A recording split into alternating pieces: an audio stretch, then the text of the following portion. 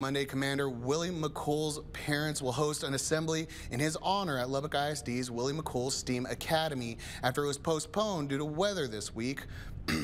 This week marked the 20th anniversary of the Columbia explosion over Texas that killed Commander McCool, who went to Coronado High School, and Commander Rick Husband, who graduated from Texas Tech.